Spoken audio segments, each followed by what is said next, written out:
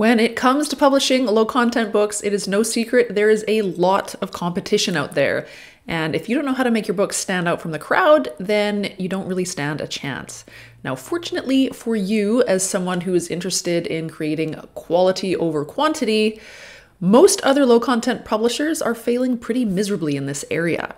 So if you are one of those people that puts a little bit of extra time and effort into helping your books stand out from the crowd, that will pay off with more sales.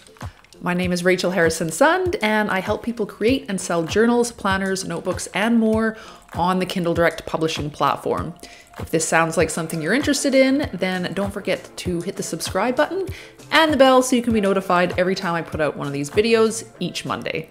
Okay, the first tip is to know your target audience. This is probably one of the biggest mistakes I see other publishers make. I don't know when I look at their book who they are trying to talk to. You need to be extremely specific about exactly who you're trying to sell your books to. It is not enough to just say women over 30 or kids age 5 to 7. You got to think about exactly who they are. What are their interests? What are their values? How old are they? Are they married? Are they educated? Basically, absolutely everything that you can think about which would pertain to this one particular audience member. Now, you can go so far as to create what's called an ideal customer avatar, and that essentially is just a customer profile, including everything I've just mentioned, plus anything you could possibly think about, drilling down as specifically and deeply as possible. You can even go so far as to give this person a name if you want to. This is something that I do in my own business, and I find it really, really helpful so that I can gear all my messaging toward speaking to that one particular person that is my ideal customer. Once you know exactly who you're dealing with, this is going to inform all of your design decisions moving forward, including your cover, your interior, and it's also going to determine the type of language that you use when you're coming up with titles or for your book descriptions and so on. So let me know, how well do you actually know your target audience? Do you even know who your target audience is? And if you do, how well do you think you know them? Let me know down in the comments below. Okay, the second tip is to look for gaps in the market. So think about this in terms of when they zig, you zag. It can be really tempting to jump on trends, but oftentimes these trends are really oversaturated. Nobody is going to find your floral planner in the sea of floral planners that already exist out there. You need to think about what target markets are already being heavily represented, and then try and dig a little deeper to discover which target markets aren't represented at all or underrepresented, and that's where you want to focus in. The third tip is to produce eye-catching, professional quality cover designs. Remember, your book cover is your book's first impression, so it really does have to catch the eye of a customer that's scrolling through a sea of other book covers. You know, your book cover really does need to be as good as, if not, well, preferably better than what's already on offer. Now, if you're a professional designer, clearly you've got an advantage in this area. But if not, you can totally fake it by using high quality stock imagery from a website like Creative Fabrica. I've got a video right here you can check out if you want to learn a little bit more about Creative Fabrica.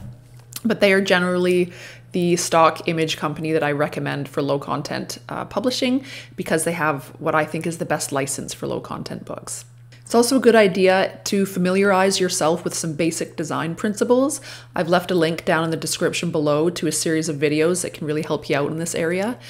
Typography especially is something that brand new designers or people that just, really aren't too familiar with design concepts really tend to struggle with. So another program I like to use called Canva, they are great for helping you out with this. They have got font pairing templates, which you can basically just drag and drop onto your cover and swap out the text. And you'll end up with a really nicely paired couple of fonts for the title on your cover. So I've linked to Canva below as well.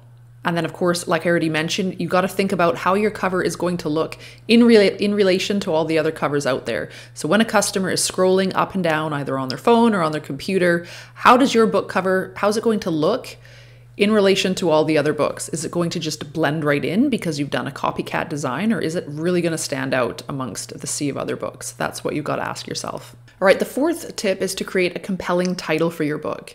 Now, your title should spark a little bit of an interest, and ideally it should contain 1 or 2 or maybe even 3 relevant, low competition keywords. But remember, it needs to be able to sound natural. If someone's, give it the saying it out loud test. If you can say it out loud and it sounds like a real book title that you might find at like Barnes and Noble or something, then you're good to go. But if it just sounds a little bit unnatural and like you've just stuffed way too many keywords in there, that's not going to help you. First off, Amazon doesn't like that. You're not allowed to keyword stuff.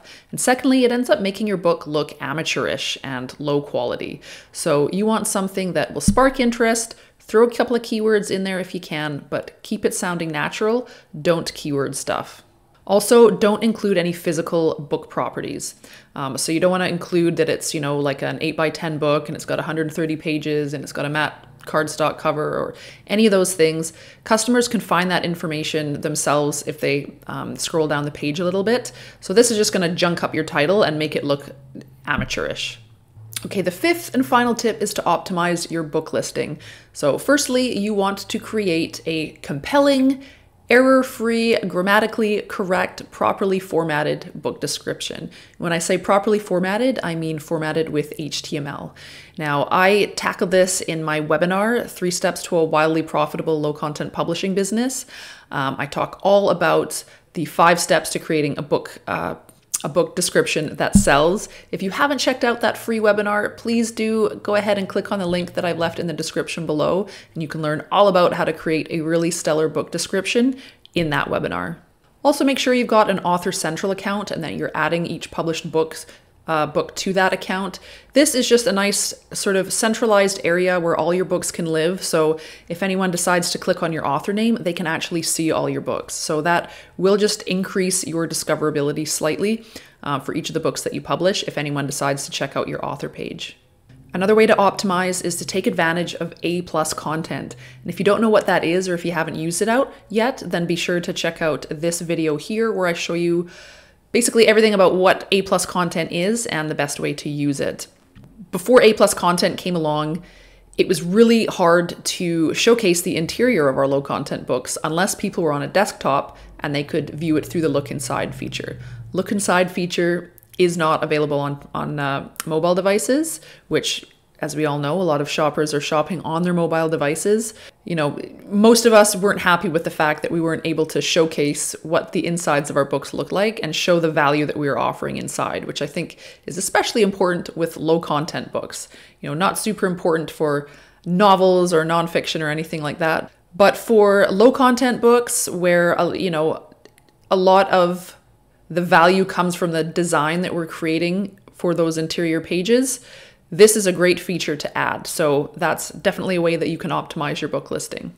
And then finally, for optimization, make sure that you're priced competitively. So if most similar books in your niche are selling for $8.99 and you put yours at $18.99, you're not likely to get any sales. So you don't necessarily have to price it the exact same as what other books are pricing their books, and you don't need to undercut either. If you think that your book is higher value than some of the other ones out there, go ahead and tack on an extra $1 or $2 if you think it's worth it. Or you can just play it safe and kind of, put it at the same price that all of the other books are going. You could undercut if you want to do it like $1 cheaper or something like that. But what I have found is that can actually harm you rather than help you a lot of the times, because a lower price often just says to a customer lower value.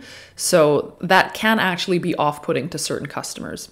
For me, I have almost always had my book prices at like $1 or sometimes even $2 above what some of the other books in that niche are going for. I just know that my books are a little bit higher quality when it comes to the design, so I'm comfortable doing that, and it's worked out well for me. So you might want to play around with this, but the main point here is don't price it wildly above what everyone else is pricing their books at, because this obviously is going to affect your sales. Keep these tips in mind when creating your own standout books, and let me know in the comments below what your biggest takeaway was. If you haven't already, download my free guide, 3 Steps to Publishing Your First Low Content Book in Less Than a Day. Link to that is down in the description below. Join my free Facebook group, Low Content Profits, also linked to down in the description below too. If you're new and you haven't got any book sales just yet, but you've published a few books, be sure to check out one of my most recent videos here, why your low content books aren't selling and what you can do about it. And if you liked this video, please don't forget to hit the like button and subscribe, share it with your friends, and thanks so much for watching. We'll see you next time.